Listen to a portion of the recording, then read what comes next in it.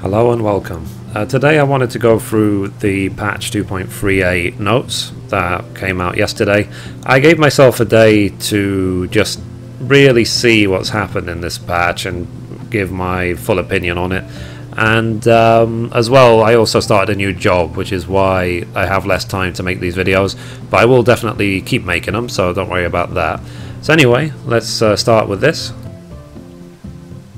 So patch 2.38 was released, as I said, yesterday on the 16th of September 2014. So it says, from the implementation of individual estates and land along with added residential districts to the continuation of the Zodiac weapon quest chain, an item level boost for extreme Ramuh rewards and much more, patch 2.38 is sure to offer something for all adventurers. A host of user interface refinements also promise to make exploring Eorza more intuitive than ever. Okay, so we have here the next part of the Relic quest, so I don't need to go through this because my previous episode already explains how to start this. So then, okay, we have some new quests for the Moogle delivery Moogle quests, and I have already done everything before this, so hopefully this weekend me and Honey Jade will record these 4 new quests to get to carrier level 9. And let's see, Fates. So it says players now have a chance to obtain Alexandrite by completing Fates while equipped with a Relic weapon Novus or Relic weapon Nexus. So that is a change more towards supporting you getting another Novus. So rather than having to farm endless maps or endless mythology or whatever, it will just be a way of just keep gathering them as you go along. And then who knows, by the time you get to your second animus done, or if you have already, or maybe your third, whatever, then you can get the Novus done very quickly, assuming you can get the right materia for it. So, okay, grand and free companies. So the authority level for newly created free company hierarchy ranks will now default to member rank. Member refers to the rank of the same name that appears in the hierarchy options for newly formed free companies. Okay. In the event that the deletion of characters results in a free company losing all of its members, that company will now be automatically disbanded and its estate deeds rendered void. In the event that the deletion of characters results in a Linkshell losing all of its members, that Linkshell will automatically be deleted and its name once more made available for newly created Linkshells. Okay. So, yep, that sounds good. So it's just a way of basically saying that if people delete their characters, quit the game, whatever, that Linkshells will just be recycled. They will not just stay there forever. Okay, housing. So it says the 7th and 8th ward will be added to each of the adventure residential districts. A large amount of additional land is also scheduled for implementation in patch 2.4. This is a very important point because on Saga Tarnis, all of the small houses and all the free wards in all of the new wards, like all of the free areas, all of them have already sold out. And they sold out within 2 or 3 hours of patch 2.38 going live, which was sad for me because I was intending to buy a small house and I wasn't able to because I was at work. So that's why adding a large amount of additional land is important. So it says the pricing for plots will vary depending on world population and economy. Prices also are affected by location. There may be differences between plots of the same size. The following is a list of starting prices for each world. The plot prices will devaluate once every 6 hours Earth time, with original price falling to half after a period of 30 days. So basically this is the same as when the free company housing came out. And one thing they have said is that individual player housing is the same as FC housing, as simple as that. So it's either a case of you buy it yourself or you buy it with your free company. It's just the same thing. For me personally, I thought this was kind of a lazy solution to individual player housing. It's like all they did effectively was update the placards to allow individuals to buy and not just FCs, which in programming terms probably took them an hour. So it just seems like they really rushed it to get at least something into patch 2.38, and then they will really put in the extra work in patch 2.4. But I was extremely disappointed with this. This is, you know, I love everything about this game, but I do not appreciate ever, you know, rush jobs or things which are just, whatever, let's just do this and hope they like it, you know. Really, no. Because for the longest time, they were talking about, you know, oh, small houses will cost 800k, and, you know, we'll see if there'll be different wards or whatever, you know. It's like I was hoping for something more than just, let's just add an option for people to buy FC houses for this, you know, individually. So really, you know, I'm going to give this my lowest rating ever for A Realm Reborn. I'm going to give this 4 stars out of 5. Anyway, moving on. So, and basically, yeah, it's the same as before. So, the high population servers like Masamune, Saga, all this list have the highest prices. The lowest population, like these ones, the newer servers, they have lower prices, simple. Because their economies are not as vibrant as the bigger servers. And, here you go, it says here, plots will sell for the same price for both free company and individual buyers. Pricing for high populated worlds has been set higher due to greater amounts of gil in circulation, which is very true, because I am making more than 200,000 gil for Fieldcrafty Materia Freeze in Saga, which I imagine is not true on all servers. And it says the grouping listed above is subject to change based on variance of population and economy. Okay, so they're saying that servers might jump from list to list and different pricing ranges. So it says pricing for new plots in the 1st through 6th wars will match the prices set in patch 2.38 and will gradually fall based on the devaluation process outlined above. Okay, so it says each residential district is divided into a number of identical wards. Even if the plot of land you deserve has already been purchased in a certain ward, it may still be available in another. Okay, that seems fair enough. So it says plots of residential districts will now be available for purchase individual buyers. Leaders and members of free companies that already own estates can also choose to purchase plots as individuals. That's good. So it said in order to purchase land, a character must first have attained level 50 and at least one class, and also have earned the rank of 2nd Lieutenant in one of the Grand Companies. This extra thing of earn 2nd Lieutenant in one of the Grand Companies is another way of saying you're not going to be able to buy a house if you just leveled your Fisher to 50. Each character meeting these requirements can purchase a single unowned plot via the placards found within the residential districts. Plots of any size and within any ward may be purchased. Interacting with a placard and selecting purchased land will bring up an option to buy the plot as either an individual or free company purchase. Okay, that seems simple enough. So that's all it is. You go up to a placard, you go up to the plot you are interested in, you click on the placard. If it's available, click purchase, buy it. If you have the guild, go ahead. But like I said, on Saga Tarnis, all of the small houses and every single ward of every single area sold out like already. So it says once a plot of land has been purchased, the owner will gain access to housing features in the same manner as a free company estate. More details on the features can be found in the housing section of patch 2.1. Okay, makes sense.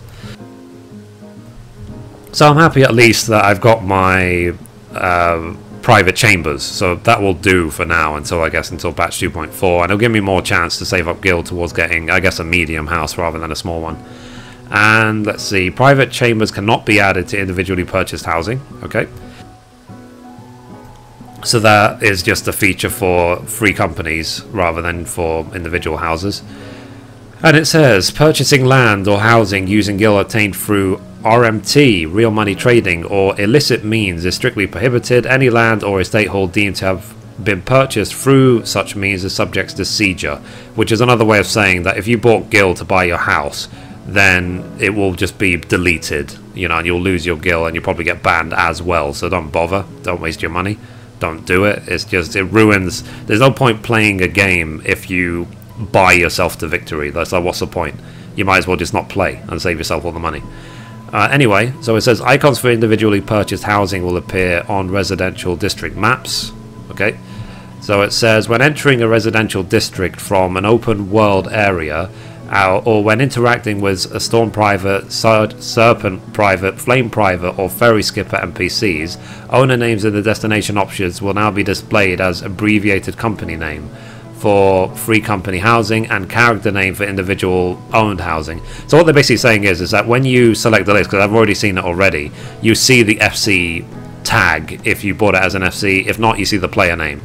In case in the case where both a free company estate and a company member's personal estate feature a miniature aetheryte, the teleport destination list will label the selections as either free company or individual housing. Players can now ride mounts within the residential districts. Hallelujah. Personal Chocobo menu access from the Chocobo stables has undergone some changes. The Fated to Wonder challenge in the challenge log will now count fates in which you earned a gold evaluation, regardless of whether or not the fate was completed successfully. Okay, because you can't get gold when you fail. That's the thing. If you've done enough to get a goal, but the fate itself overall has failed, they're saying that you will still get credit towards the challenge log, which is good.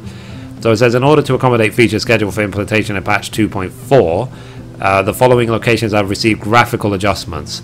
So it's worth going to check those out. My feeling is that the area in Limsa Laminza lower decks, which is right next to the Fisherman's Guild, if you go take a look, is going to be where the Rogue Guild is, and the area that they changed in East Lanosia is probably where you're going to be going to unlock Ninja. So it says new structures will be added to Revenant's Toll in Mordona. Okay, so you can go check that out if they've building up Revenant's Toll more towards its city-like state. So, battle system. It is now possible to register for the Striking Tree Extreme via the duty finder without a pre-formed party, because before you had to go in as an 8-man group. So note that registering this duty as a party requires a composition of 2 tanks, 2 healers and 4 DPS. So it means you can't use the duty finder to do any weird and wonderful setups. You're forced to do it this way. So it says the item level of the following rewards obtainable from the Striking Tree Extreme, as in Ramuh Extreme, has been increased from 100 to 110, so all the rings.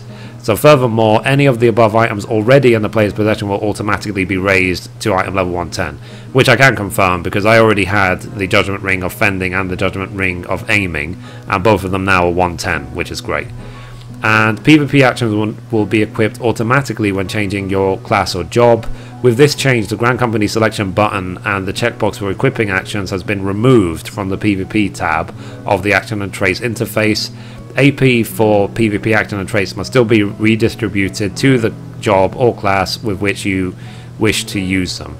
Okay, so it says to prove PvP game balance, the ability Cleric stance will no longer be usable in PvP areas, and for me that's a really good change, because when I was doing a couple of front lines, you know, I am obviously it's item level capped at 80, but obviously as a max out bard doing 1-on-1 with a scholar, I couldn't even touch the scholar and he out DPS'd me because of his cleric stance, and you know, it seemed absolutely ridiculous. So that I think that is to combat that, is that healers should not be out DPSing you know, pure DPS classes. It just doesn't make any sense.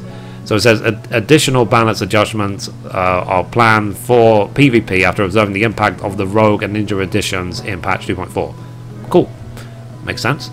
So it says the following graphical adjustments have been made to the frontline campaign Carlton of Flats Borderland Ruins. A segment of the wall jutting out of the Serpent Landing into the battlefield has been flattened. Certain obstacles between Serpent Landing and Allagan Manors have been removed. Cool. So I'm guessing, I did feel like that always some people would be able to get to these places really a lot easier. The other teams will always get there quicker than the Serpents. So adjustments have been made to the following items obtainable from the treasure coffers in the second Coil of Bahamut and Srycus Tower. So unidentified Allagan Tombstone All of Time.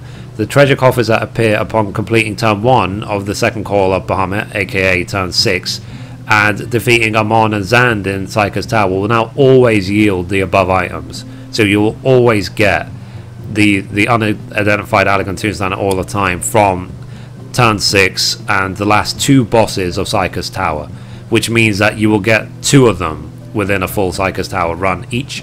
And Sands of Time, the treasure coffers that appear upon completing turn 2 of the second Call of Bahamut, aka turn 7, will now always yield 1 pinch of Sands of Time, rather than it being luck based. It's guaranteed. And the coffers that appear after defeating the last boss, or Zand in Srycus Tower, will now always yield 2 pinches. So what that means is that from the last boss of Srycus Tower, you have a chance of getting obviously an armor piece, an unidentified Allagan Tombstone, an Oil of Time, 2 Sands of Time, and also you have the chance of getting the Wind Up Onion Knight pet. So up to 6 items will drop, a minimum of 5, which is good because it means that raids full of people will gear up a lot quicker than before. Because I did Srycus Tower many weeks, and I think I only ever won like 2 items from all of those weeks because of how difficult the competition was. So this will go a long way to helping sort that out. New items have been added, so all of the Nexus weapons, okay, and these are 3 new random glasses that can be crafted, and just for the sake of glamour really, and the Zodiac glass, which is used in the Nexus quest chain. And new recipes have been added, so you can see these are the recipes for crafting the new glasses. The following items are no longer considered unique, allowing players to carry more than one of them. Artisan Spectacles, Forager's Hat. That's great because really a lot of people only buy Artisan Spectacles for desynthing. So this is a good thing, being able to actually buy loads of them to desynth rather than just one at a time. So it says the following items may now be stored in your armoire. So these are a bunch of seasonal items that were restricted, were not allowed into your armoire, now they are. So if you want to free up some bag space from your retainer or wherever your bags will have stored these, then just feel free to throw them in your armoire. The class restrictions have been adjusted for the following items. So the wrist gloves, they're making them available for all classes only for the sake of glamour, so that you can glamour it onto any class. That is the purpose of that change. So it says the crafting log have been adjusted as follows. So to account for the influx of new recipes, a page switching feature has been added to those categories that contain over 100 recipes. As of patch 2.38, this only will affect the housing item category for carpenters. Okay, but it's basically to say that rather than having to scroll and scroll and scroll and scroll, there will be 100 per page, which should make things easier. It says a recipe shortcut feature has been added to the crafting log. Players may now add recipes to the hotbar and directly open the respective page of the crafting log. So that's great because sometimes you're trying to find some item in all of these different pages and it can take you a long time, and if there's random regular items you craft all the time, you can basically just drag and drop them onto your hotbar now, so you can open them straight away. And the good thing as well is that every single craft has got its own set of hotbars, so that you can add all of the relevant ones for that craft without having to worry about it taking up too many slots. So let's see. It said in the gamepad controller mode, a subcommand to register the cross hotbar has been added. Okay, that's for just controller based PlayStation or PC controller mode only. So new achievements have been added. Inspire the Nexus for obtaining your Nexus weapon. NPCs who have gained new functionality as of this update will be indicated with an overhead icon. After being successfully matched for a duty, a unique system sound will be played to draw the player's attention to the confirmation screen. Okay, so it says this sound may be toggled on and off by using the play system sounds while waiting for duty finder checkbox in the system configuration sound settings. When opening your armory chest or inventory to equip your retainer with gear, the confirm button on a gamepad or controller will now also change equipment. Okay, so the recommendations feature has been adjusted as follows. Fates with a recommended level lower than your current level will now be displayed in the recommendations list. It is now possible to filter duties by category. For certain duties, recommendations based on your equipment's average item level will be listed with highest priority. Certain hairstyles previously only accessible via the Aesthetician are now available when creating new characters and retainers. These hairstyles will also be accessible when using Fantasia to change your character's appearance. Certain hairstyles or face paints connected to individual quests will remain exclusive. Sorry. Yep, so the certain hairstyles they're talking about are things like the lightning haircut, which you could only have got from the lightning event. The ability to save a character's appearance is now available as a subcommand from a character's selection screen. So this is in case you didn't save it when you first created the character. You can now just go back and save it whenever you like, just by right clicking. Make sure you don't press delete. The following window interfaces have been changed to reflect adjustments to PvP actions. So it says the Grand Company listing on the PvP actions has been removed. Okay, because I did feel it kind of pointless anyway, because they're all the same. The actions and traits, the Grand Company tab displayed has been removed. The frame for selecting actions has been removed. Teleport interface has now has received the following adjustments. Players will now be able to filter by categories, including specific areas and favoured destinations. So you can see here, these are all the buttons that you can do if you want to limit your teleport list in any way. The open map subcommand has been added, allowing players to display a map of the area surrounding the selected aephorite. Okay. When using the return from the main menu or the cross hotbar, recast time will now be displayed. When using return from the main menu or crossbar, recast time will now be displayed. The weather forecast interface has been redesigned and players may now filter the display by area. Awesome. So that's pretty cool actually. So that's like it's just to make it, rather than it just saying words like it did before, is to give it a more visual effect. So on maps and mini-maps, character icons will now be displayed with priority over icon types. The icons of 4 Grand Company outposts in Continental Flat Borderlands areas have been redesigned for better visibility. As you can see, they're clearly marked which Grand Company each one belongs to. I mean, people already knew, but it's just to make it even more obvious. For currently occupied outposts, a circle representing the colour of the occupying Grand Company will now be displayed around the outpost icon. Awesome. So it says to prevent accidentally triggering the controls for the map link feature in gamepad controller mode has been changed. Before you would set a map link by pressing RBR1. Now to set a map link you have to press LB plus RB, L1 plus R1. Players will now have the option to display the name and size of fish caught by other players in the vicinity in their log window. To display these messages, enable other fishing messages under character configuration, log window settings, general log filter settings. A new message has been added to alert the player to new messages received for currently unselected chat channels. In the log window, a special symbol will now appear at the beginning of lines in which an item or place name has been linked. Okay, so that little icon there is to show that this is a link to something that you can click on. So the positioning of certain on-screen messages has been adjusted. A feature has been added for disabling the display of battle-related error messages that appear at the top of the screen. And this is great for me as a bard, because a lot of my abilities use macros which have got a lot of abilities in the same macro. So what that means is that whenever I press them, it will do the random ability that was available, but then it will constantly spam on my screen, not ready yet, not ready yet, not, you know, basically it will spam those messages on my screen. So now they've added in the option to hide it so it doesn't happen anymore, which will make it more macro friendly. So it says messages affected by the display recast timer error messages setting are also affected by this new setting. The complete list of messages affected by the setting are as follows: not ready yet, target is not enraged, cannot use yet, cannot use while casting, not enough HP, not enough MP, not enough TP. Certain error messages for detrimental status effects have been adjusted. In anticipation of new features planned in patch 2.4, an extra slot has been added to the soul crystal section of the armory chest, and obviously that's to allow for the ninja soul gem. So it says asking prices will now be displayed and retain a list of items up for sale. The compare prices button in the upper right of the market window has been easier to distinguish, which is good. I mean, I did make a guide months and months ago explaining how to access it, but now it literally does say in there like compare prices, you know, it's like really obvious. So in anticipation of future updates, a new dye category has been added to the dyeing interface. Shop windows involving exchange of specific items now display the quantity of NQ and HQ items currently in your possession.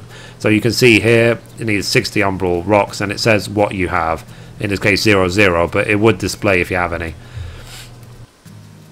Okay, so it says away from keyboard status will no longer be automatically disabled upon moving the mouse cursor. You probably have to move your actual character, not just your mouse. 2 new UI scaling increments, 90%, 110%, have been added. To complete the complete list of UI scaling increments is as follows: 60, 80, 90, 100, 110, 120, 140%. These new increments are also accessible via the UI scale text command. The remove all subcommand has been added to the additional actions in the action and traits interface.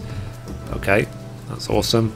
So that's just to remove everything at once without having to individually disable them through multiple tabs of other jobs. The following actions and adjustments have been made to the Moogle Delivery Service interface. A new button for retrieving reward items, including bonus items and veteran rewards, has been added. Reward items will automatically be retrieved upon login. A warning message will now be displayed when your letterbox is at full capacity to warn you that you will be unable to receive new letters. Hovering the mouse cursor over the counter icons for GM letters, reward item letters and standard letters with attachments will now display the maximum number of letters that can be saved. The aforementioned counter icons will now display in red when a particular category has reached maximum capacity. You will be unable to receive any new deliveries for any categories already at maximum capacity. It is recommended that you discard any unneeded letters. Okay. So it says subcommands for certain items have been rearranged for more consistent ordering. Item subcommand item comparison has been added. This subcommand will compare the parameters of the item selected with your current equipped gear. When the selected item is a ring, comparisons to the left and right ring may be toggled. Okay, so the item subcommand try on has been added in the following places: company chest, items equipped by examined players, the glamour interface, inventory, windows, the armory chest and the armor. This is basically like if you examine another character and you see he has some really interesting gear, you can then use the try on feature to see how it looks on your character. Okay, so it says the search for item subcommand has received the following adjustments. This subcommand may now be used for crystals and shards. This subcommand may now be used for in the following places: inventory window, the armory chest, the gathering log, retainer inventories, the character window. Okay, so it says the link subcommand has been added in the following places: the gathering log and the armor. Let's see, HUD parameter bars will now display current weapon status, sheath, unsheath, as well as the current targeting mode. So you can see here, it just shows you if your weapon is out or not. And so targeting mode will now be reflected upon enabling filter customization of the character configuration control settings. Okay, so new emotes, they've added the hug. And the thing is though, you don't like grab the other player, you just put your arms in this motion, so you have to be standing fairly close to the player. What's cool about this one as well, that if you're a tall character like an Elizan or Mikote and you're hugging a Lalafell, then you will actually kneel down in order to do it as well. It does recognize your target. And slap, so you can slap other players if you wish. The change pose emote has been adjusted as follows. One additional unsheathed weapon idle pose has been added, and this is different from class to class. So for example, a warrior holding a two-handed axe will hold it over his shoulder, whereas a caster holding a staff will kind of hold it in front of them, like horizontally almost. But obviously that depends on the race and the gender and whatever. But for female Mikote, that's how they do it. It says use a change pose emote with your weapon drawn, and your character will assume a new pose while holding his or her weapon. There are separate male and female poses for each class. Poses will not change for 5 seconds after executing auto attacks or actions such as weapon skills. Okay, so it says to enjoy these idle poses, auto sheathing of weapons must be disabled under character configuration control settings character.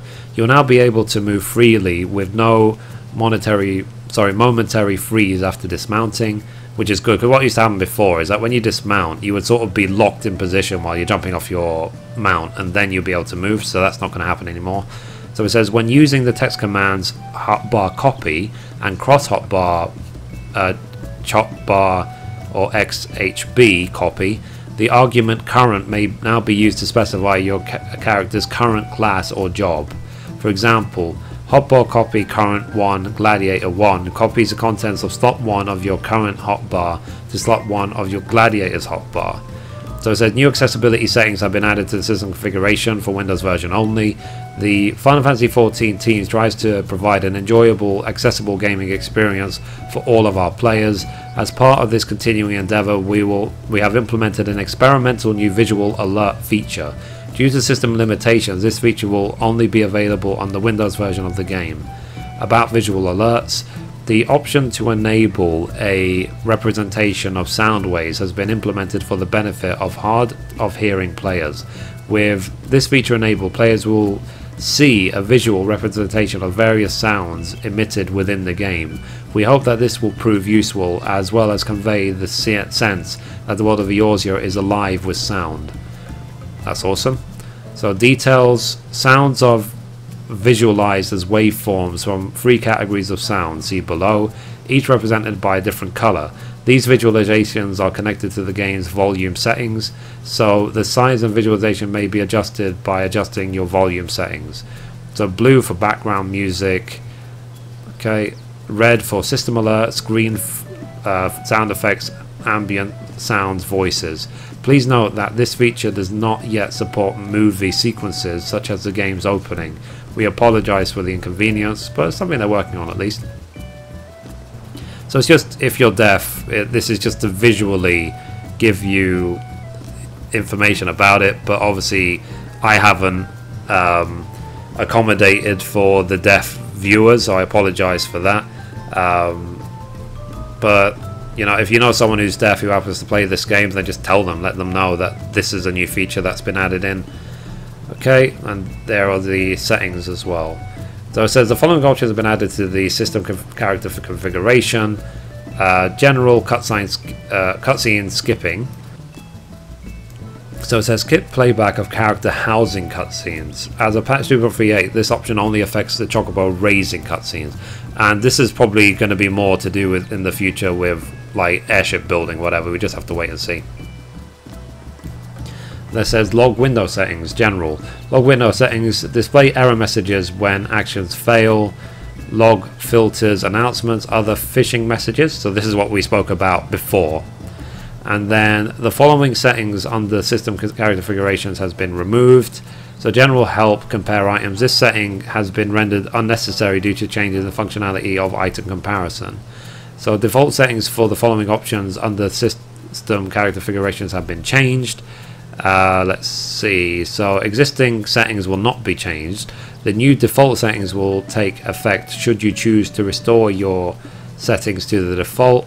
So own display name settings, default always. Log window settings, general log filters, announcements, gathering messages changed to own gathering messages. Cool. So it says new settings options have been added to the system configuration menu. Sound settings, play system sounds while waiting for duty finder. Control settings, PlayStation 4 version only. Remote play settings, enable rear touchpad, default on. This setting allows you to disable the rear touchpad controls on your PlayStation Vita when playing remotely. Note that this will render the L2, L3, R2 and R3 unusable, so consider your intended control scheme carefully before disabling. Accessibility settings, visual alerts, enable visual alerts, size, transparency. The following settings on the system menu, system configuration has been adjusted. Display settings, default UI size, default size 90%, 100k. So it's again just talking about what they spoke about above. So it says the following adjustments have been made to the main menu on the system menu keybinds. The following commands under the chat tab can now be bound without using the Control Alt or Shift keys. Okay, it's just a random list. So it says new entries have been added to the auto translation dictionary. Cool.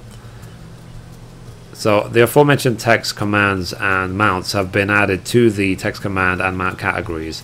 The background music for Pharaoh Sirius has been adjusted. That's interesting. I might have to look at that someday. So resolved issues. The following issues have been addressed. So it says an issue wherein the aggro range of certain monsters was erroneously low.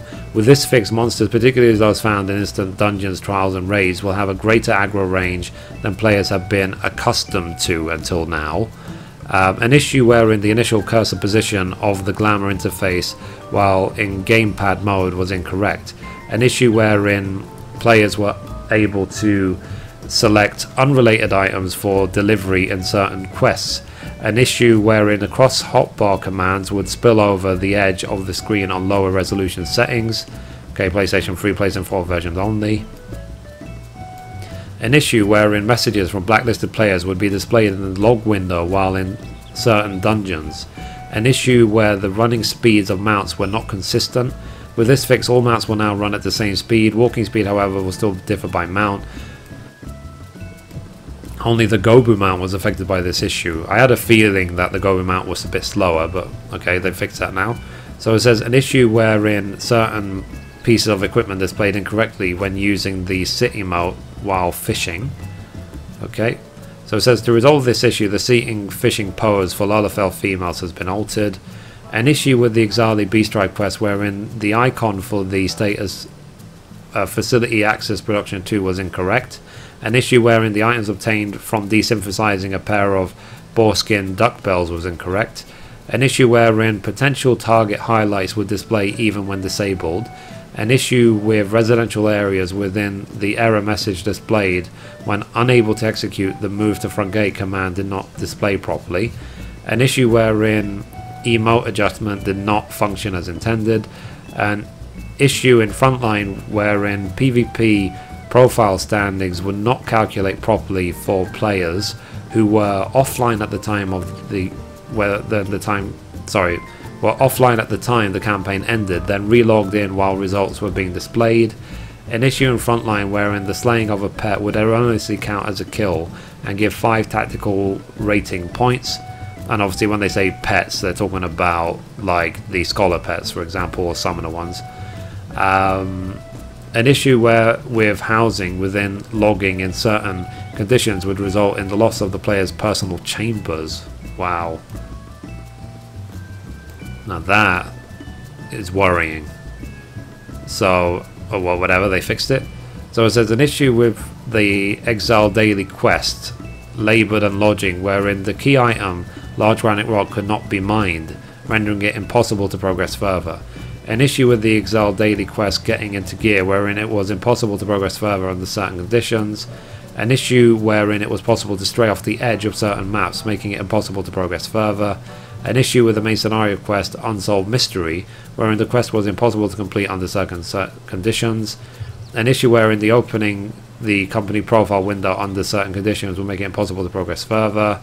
An issue where attempting to sell items from the inventory window under certain conditions would make it impossible to progress further. So these are a lot of, like, you know, like get to a certain point and then not go any further bugs. So I guess it's good that they fixed them all.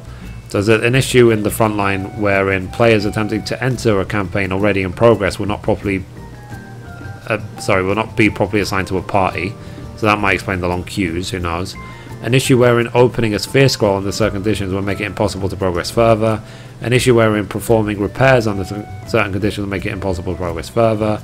An issue wherein attempting to desynthesize an item under certain conditions will make it impossible to progress further. An issue wherein switching tabs in character window will make it possible to progress further. So you're getting the gist of this, right?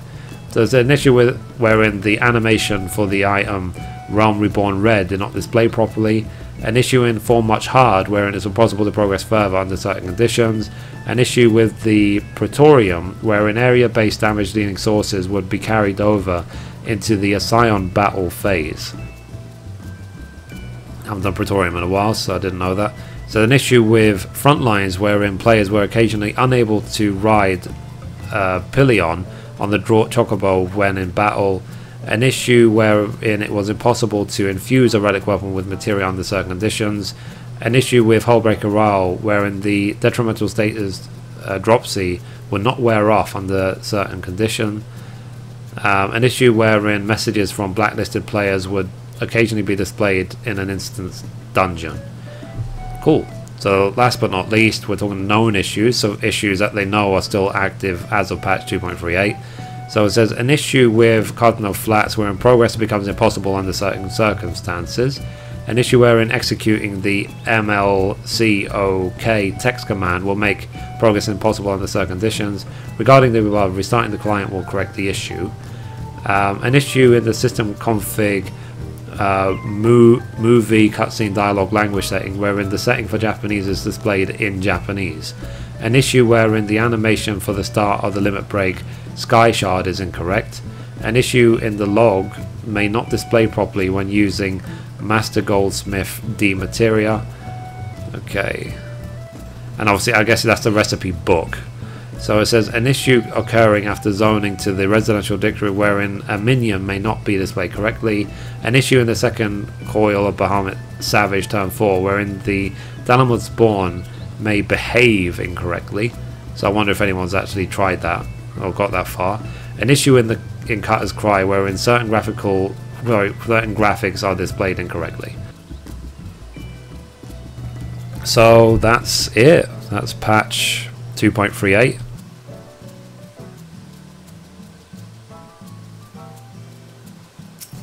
And I just wanted to give my, opinions on it and of how it was for me. It's a nice patch, why not? Well, but more to come in patch 2.38. But yeah, so anyway, that's it for this episode. Thank you for watching, and as always, goodbye from me and goodbye from Mithrie.